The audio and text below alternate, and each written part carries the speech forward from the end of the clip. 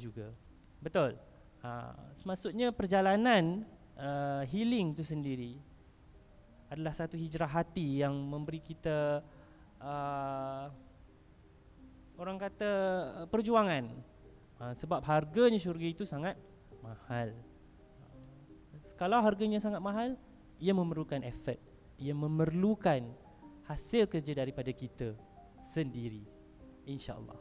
Okay, moving on to probably last, I would say, if you go to the fifth questions, how can Islamic practices such as zakat and sadaqah contribute to healing and personal growth by helping others in need? For that, I think this question is very interesting, I would say, because people don't really relate that in a sense. Okay. Yeah, I think.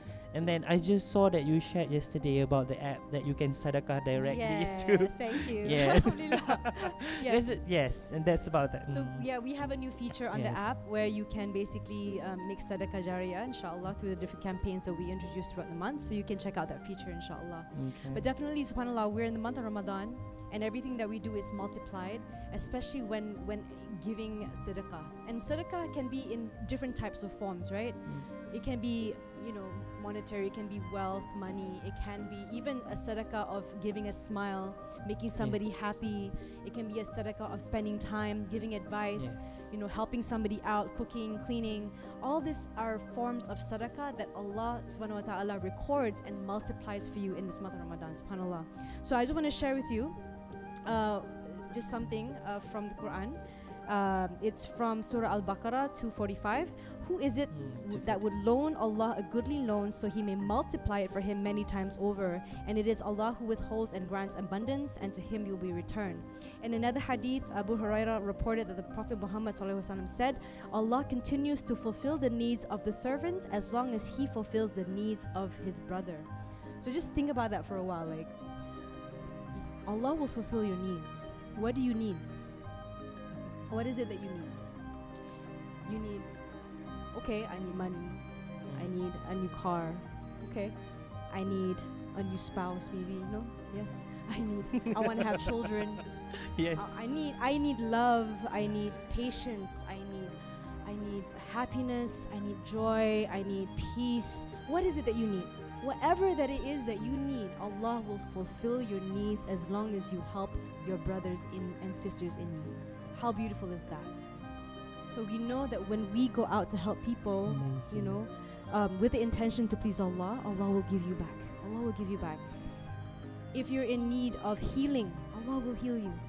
Whatever it is you need, Allah knows more than you know yourself, what you need. Right? Sometimes we ask Allah what we want, but Allah will not give us what we want all the time, but He will give us what we need, whether it is true hardships or blessings. And of course, the one thing that I remind again, sorry, this is going off course a bit, It's okay. It's one thing that one of the hadith that I love is about the hadith of a believer. There's always good for a believer, no matter what happens.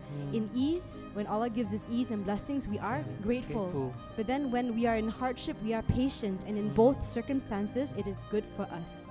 Right? So I know it's a bit off topic, but that has really helped me navigate myself through all the different circumstances that Allah has put me in through this journey of life. So it's easier for you to bersangka baik. Yes, think good of Allah.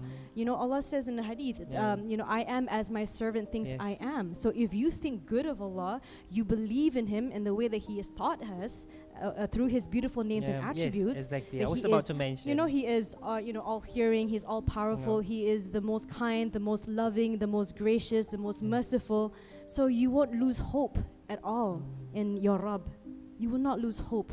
And that is, I think, one of the most key things is to not despair. Believe that Allah is with you. And no matter what you're going through, like the prophets, right? They had so much tawakkul, they had so much faith in Allah that they knew, like, you know what? This is happening to me right now, but I know Allah is with me, and I'm gonna do my best and tie my camel. Right? Like Musa alayhi salam, right? He was right at the front of the sea. You got Fir'aun, you got his enemy coming after him, gonna kill him. But what did he say? Allah is with me. He uses his staff, and then the sea parts. Hajar, she goes round looking for water for her baby. right? Subhanallah, but she has so much tawakkul and she knows that Allah is with her. Allah saves her and gives her water, gives her what she needs. So similarly in our lives, you know, we need to have that faith, that kind of tawakkul in Allah, and He will give you whatever it is that you need in whatever situation that you're going through at the moment. Yeah. Inshallah. I think know it's sort of off topic, like, and you know, no, going back to sedekah. Yeah, it's okay. It's still related because I think this in these senses, you know, by the end of the day, it always goes back to the Quran and also the Sunnah of the Prophet, you know. And then as a brother, as a male, you know, as a husband, those days, I think I looked up. Segan dulu nak cakap kan, who's your example, or why do you do this, Kamal Effendi, when my reason was actually the Prophet, because that's the only person who I feel deserve to be looked up. You know, the way she treated the wife, the way she handled the pain, the way she heals, Subhanallah. Yeah, and then even so, when the Maulid came, when we speak more about Rasulullah, I can cry.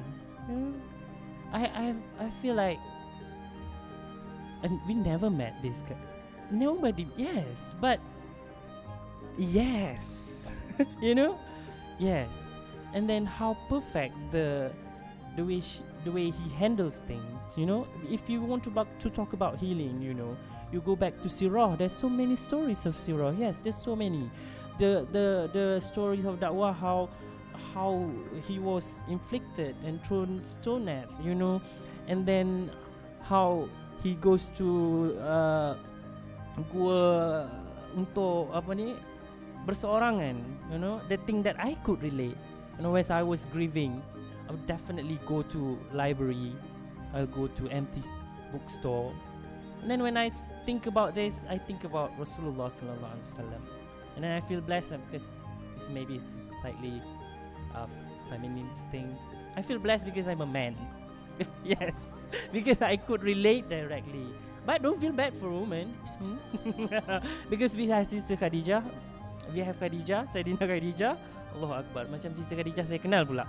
Allahu Akbar. Because we know, because when you read, you know, you feel. You know, when you read, you feel.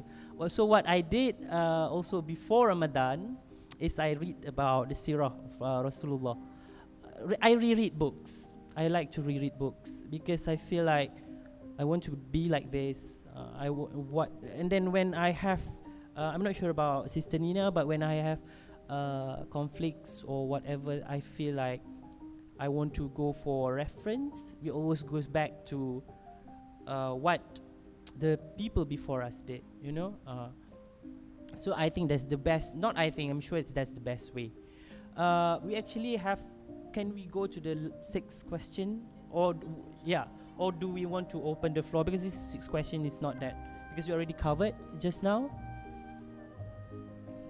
The sixth question is about are there any specific Islamic teaching or resources that you recommend they explore further?